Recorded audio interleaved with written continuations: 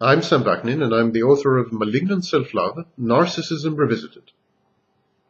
There is a great confusion regarding the terms codependent, counterdependent, and straightforward dependent. Let us try to clarify them. Start with codependence. Codependents depend on other people for their emotional gratification, the performance of both inconsequential and crucial daily and psychological functions. Codependents are needy, demanding, and submissive. They suffer from abandonment anxiety, and to avoid being overwhelmed by it, codependents cling to others and act immaturely. These behaviors are intended to elicit protective responses and to safeguard their relationship with their companion or mate upon whom they depend. Codependents appear to be impervious to abuse.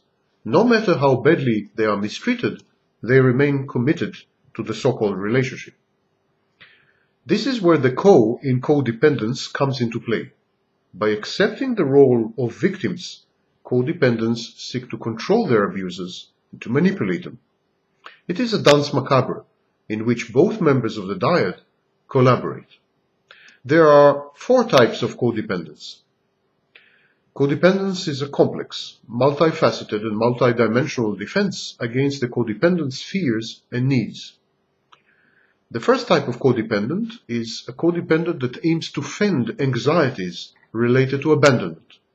These codependents are clingy, smothering, prone to panic, are plagued with ideas of reference, and display self-negating submissiveness.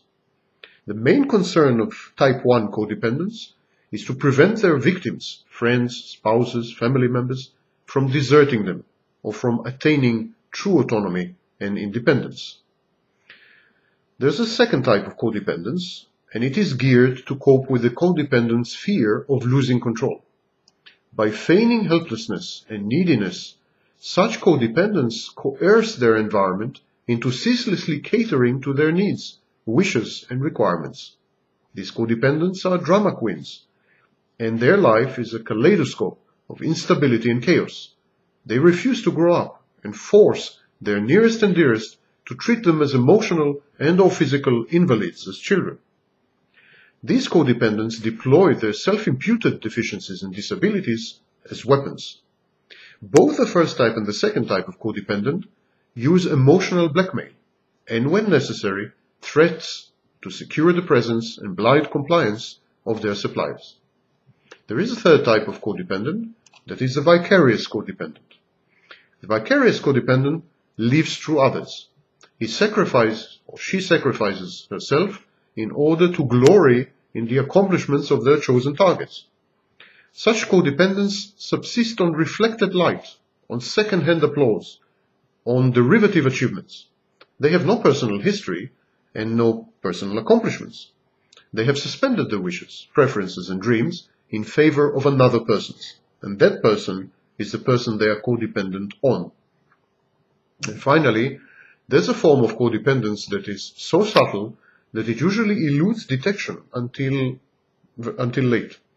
And it is the counterdependent.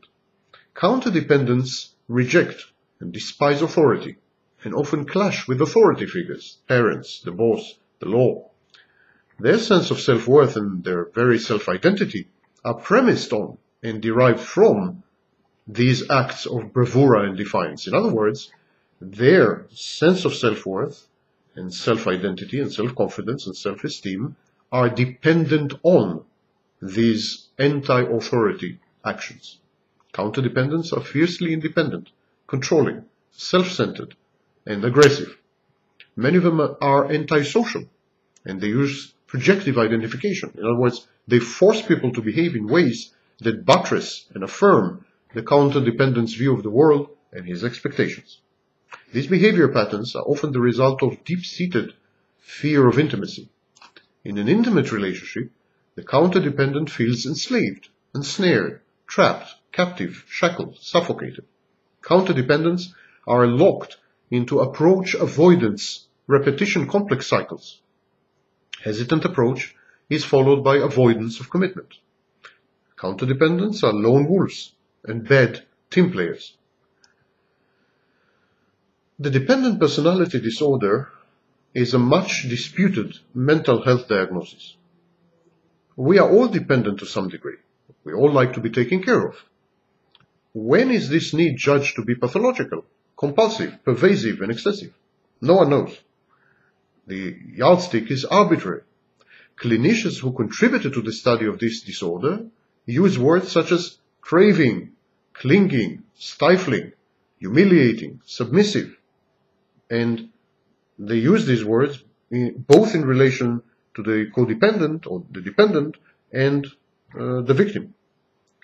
But these are all subjective terms. They are open to disagreement and to differences of opinion. Moreover, virtually all cultures encourage dependency to varying degrees. Even in developed countries, many women, the very old, the very young, the sick, the criminal, and the mentally handicapped, are denied personal autonomy, and they are all legally and economically dependent on others, or on the authorities.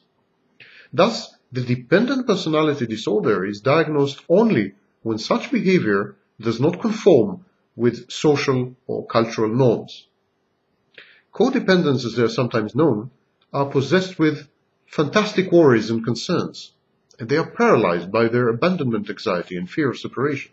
Their inner turmoil renders them indecisive.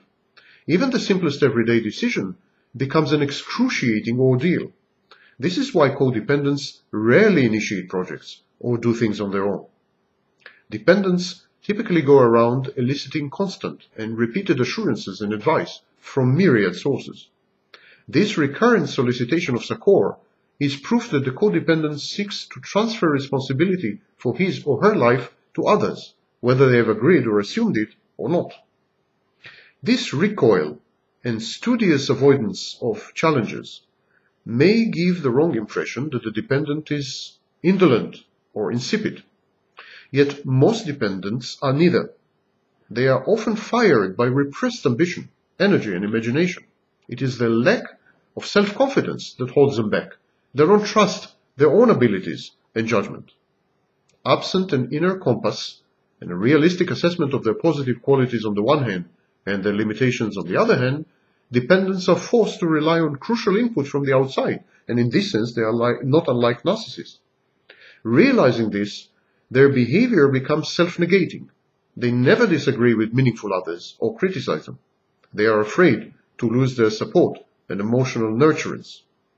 I wrote in the Open Science Encyclopedia, the codependent molds himself or herself and bends over backwards to cater to the needs of his nearest and dearest and to satisfy their every whim, wish, expectation, and demand.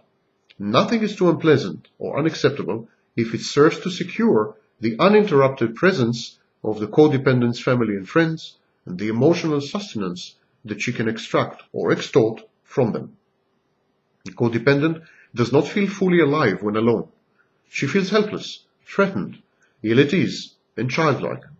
This acute discomfort of loneliness drives the codependent to hop from one relationship to another. The sources of nurturance are interchangeable. To the codependent, being with someone, with anyone, no matter whom, is always preferable to solitude.